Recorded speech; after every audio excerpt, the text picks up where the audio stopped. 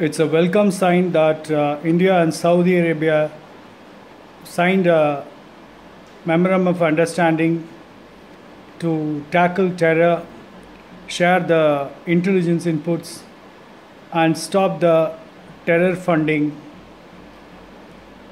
It's also the Saudi Arabia's earnest interest to share the intelligence inputs regarding the terror outfits and operation of terrorists in its soil. Saudi Arabia has been an all-weather friend of Pakistan. Now, India must utilize this opportunity to rein in Pakistan through Saudi Arabia.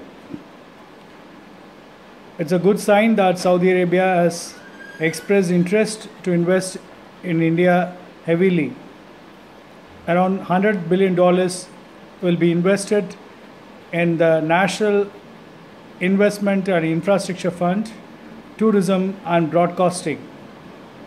Already Saudi Arabia has planned to invest $44 billion in the oil refinery construction in Ratnagiri in Maharashtra.